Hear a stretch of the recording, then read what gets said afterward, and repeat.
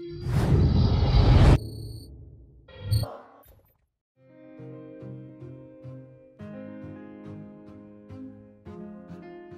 monitor nearly 100 infectious diseases, and diseases always have a time and place.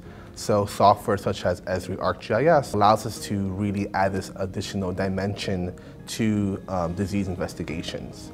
We're able to better understand spatial patterns, temporal patterns, to be able to pinpoint the source of an outbreak, for example.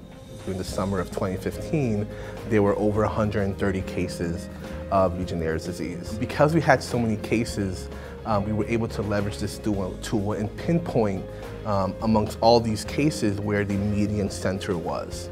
And I distinctly recall seeing the median center of these cases being very close to a suspected cooling tower, which ended up being the source of the outbreak. Additionally, we were able to develop these very cool time-enabled video maps using Esri ArcGIS.